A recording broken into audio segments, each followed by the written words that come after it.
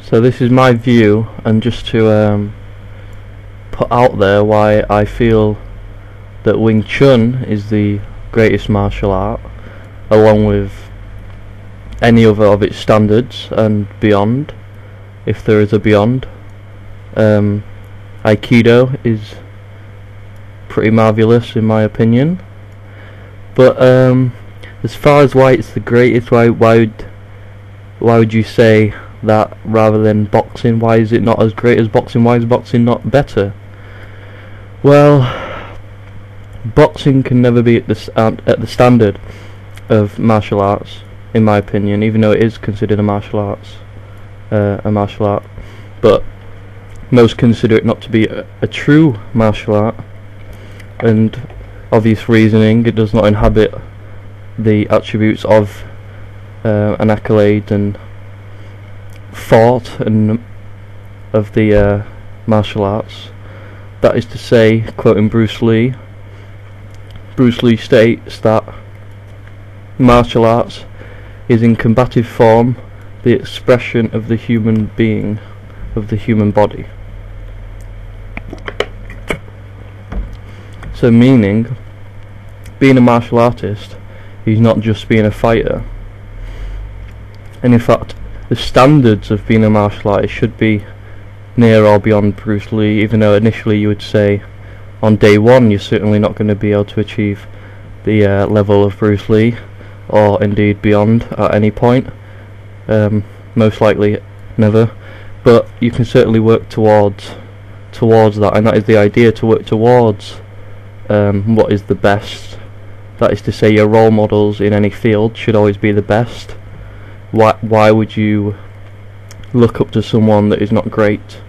You're only lowering your own standards and where you want to be. So if we bring Arnold into the conversation, Arnold wanted to be the greatest bodybuilder in the world, and that's what he said every day. I assume he would have said this every day, and he went to work. He went to work five hours a day, 8 hours a day, every day until he got it, and he won the I think he's the youngest champion, the age of 16, and went on to be Mr. Olympia 7 times, I believe, 7 times.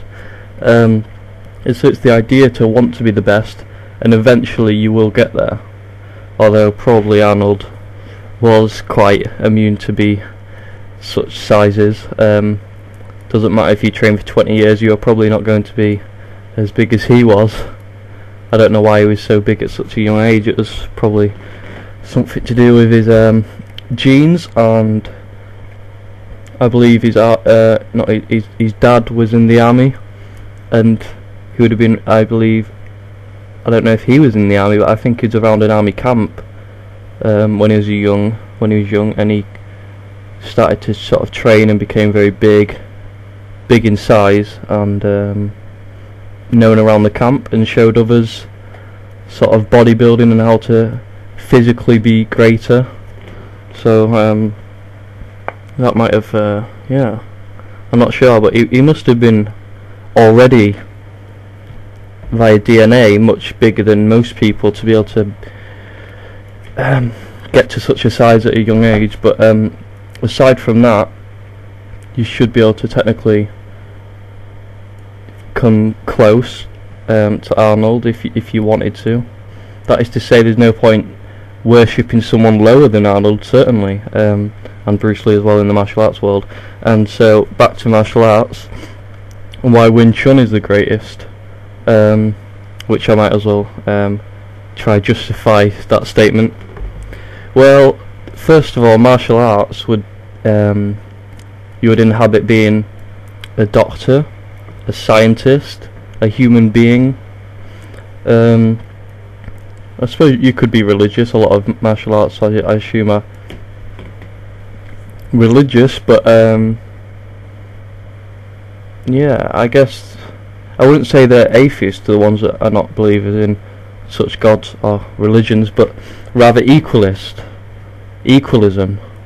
not atheism, because no one has ever killed in the name of atheism, or very few have.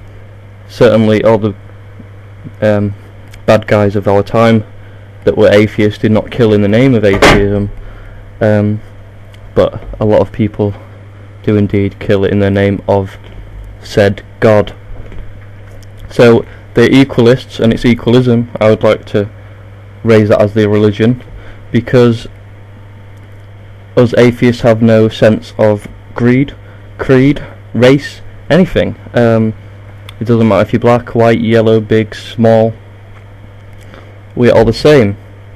And actually through physics and scientific methods you can find this out, that is actually indeed the case.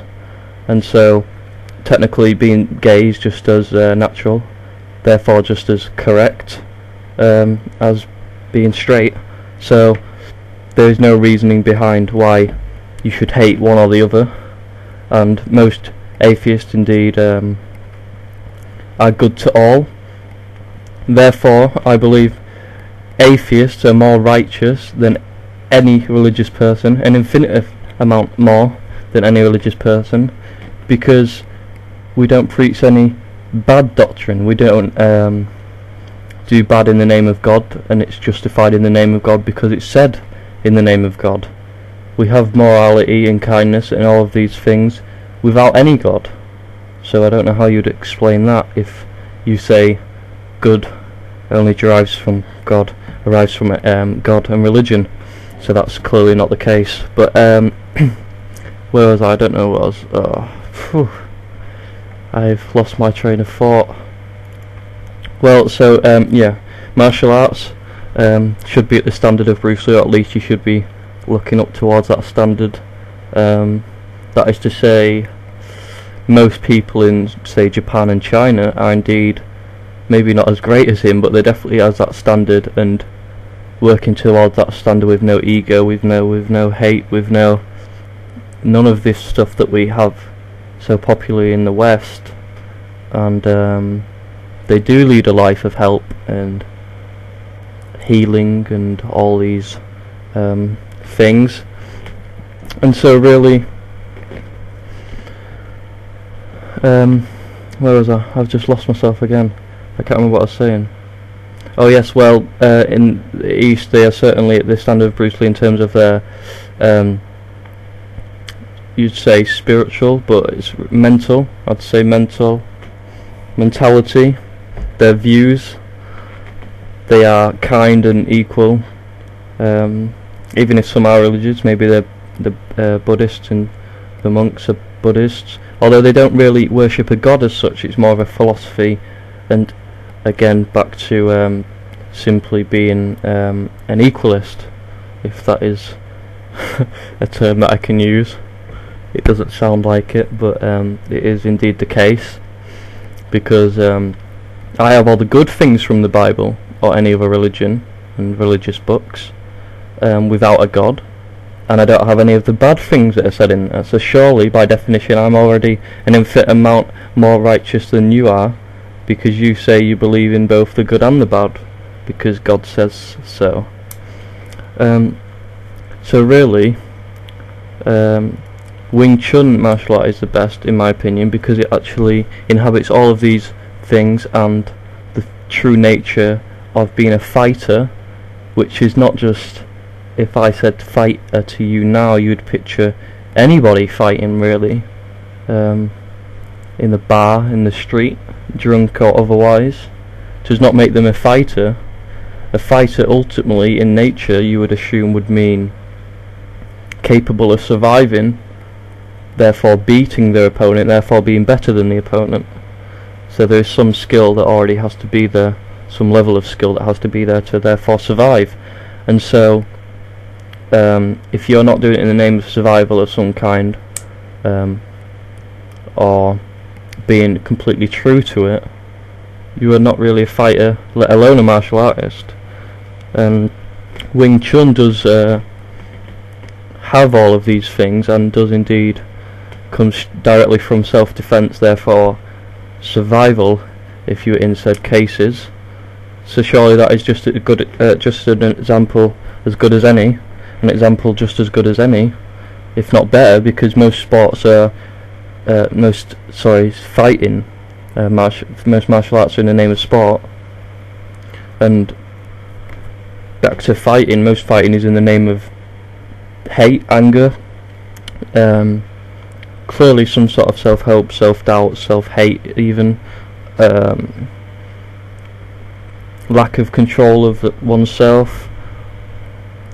Clearly all of these reasons, or why else would you go out to hurt someone? It must be in the name of hurt and hate, or there'd be no reason for fighting of that kind anyway. And most are, as I said, in sport. Some martial arts are indeed still as its purest form of self-defense, that being survival.